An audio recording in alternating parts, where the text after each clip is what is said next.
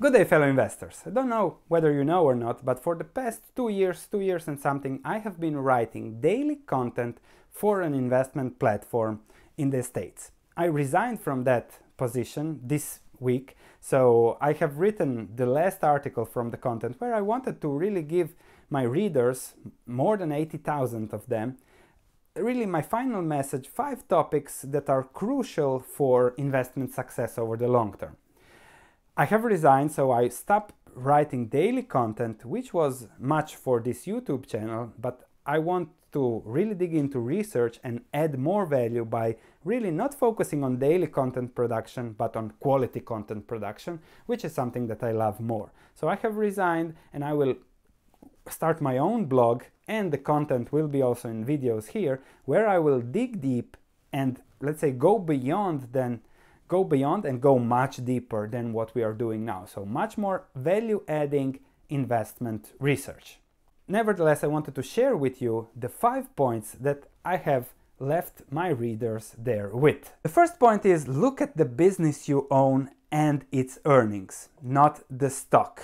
So it's always so easy to get entertained by what the stock does, 5% up, 3% down, 0.8% up and down. So that's really crazy. What you have to focus is business earnings and the business you are owning, the earnings yield you're getting from that business, the prospects of that business, and whether you're happy holding that. That's it. From a risk-reward perspective, the current earnings yield of the S&P 500 is 4.08%.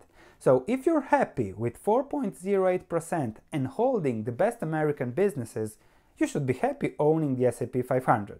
If you're not happy and you want a 6% return or 6.8% as it was the average over time, then you can hold bonds, wait, and rebalance accordingly between what you are happy with. That's the most important point. Now, if you want more than 4%, 6% in a better case, then you have to really go deeper, and the key is having more knowledge, doing more research to find the better risk-reward opportunities that will lead to better returns over time. But again, the key is to understand businesses. Let me show you. So Tencent Holdings increased 539% over the past 5 years, but the revenue increased 5.5 times and earnings increased 5.36 times. So the stock performance is perfectly correlated with business performance. That's why my message is, be a business analyst, not a stock market analyst.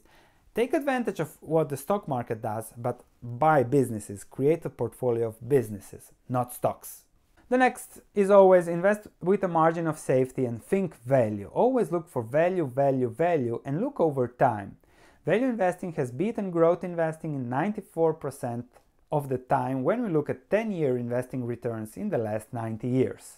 Value, of course, over the long term. Now there is not much value. There is some value in emerging markets, commodities, okay, you can find that, but that requires a lot of knowledge. If you can't find value with low risk, just do nothing. Just buy treasuries, short-term treasuries, as Buffett is doing, 40% in cash, and you will do well over time. Think that your investment horizon is not, I have to be invested now. Think that you have 50 years to invest, and you will get a lot of opportunities to make smart, common sense investments over those 50 years.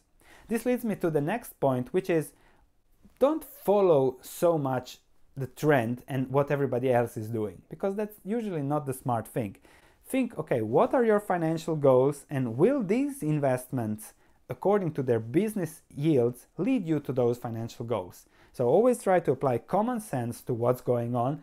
Don't be greedy, don't risk what you have and need for something you don't need at all in your life. For example, if you see an apartment close to university that yields 5% after even the management has been paid, then you say, okay, there will be inflation, there will be more students, rents will go up, and the value of the apartment will appreciate over time because it's a good location. And then you say, okay, I'll invest there, I'm happy with the 5% yield over time, recession-proof, and I'm happy with slowly increasing the rent there and letting somebody else manage. However, when something like that happens, nobody usually wants to invest in those, but when everybody says, oh, you have to invest in apartments, the price has jumped 50% in the last 2 years, then everybody wants to invest then. But then the yield is 3% and the risk is much higher. So don't chase what everybody else is doing. Try to find common sense investments when nobody else is watching. That's the key. And then find good returns that you're happy to stick to the business return. And then when there is exuberance, then you sell and you find something else. So always apply common sense. And number 5, something different than common sense, but you might want to risk, I don't know, your dividends in something really crazy. And here we are talking about risk reward. When you invest in something, the maximum you can lose is 100% if you don't do crazy leveraged things. But the gains are 1000%. So you might want to put 1-2% of your portfolio, just the dividends, half of the dividends per year, in such crazy investments that might happen over the next 10 years. So this keeps you excited about your portfolio, 2% of it, 98% relatively safe, and gives you the potential to really have great returns and have something to talk about at parties. But never be greedy and never go beyond that 2% dividend or something like that for such crazy risk reward investments. And there is a video that I made about such extremist investments. So check it out if you haven't seen it yet. So my message is clear. If you are a defensive investor, expect 4%, stick to S&P 500 and bonds, and you will do well over time. If you want more, learn as much as you can and understand risk reward and take opportunity of other people's irrationalities. Thank you for watching. I will increase the quality of the content on YouTube and on my research platform now that I'm completely dedicated to research, investing, and I have resigned, so I have no other obligations than to serve you and add as much value as I can. So I'll try to improve, I'll make a channel update video, I'll try to really plan what you can expect day by day so that I make the most for my investments, for my portfolio that I'm running, and also make the most for those who want to learn about investing, investment research, analysis, and increase the risk reward of your life. Thank you for watching and see you in the next video.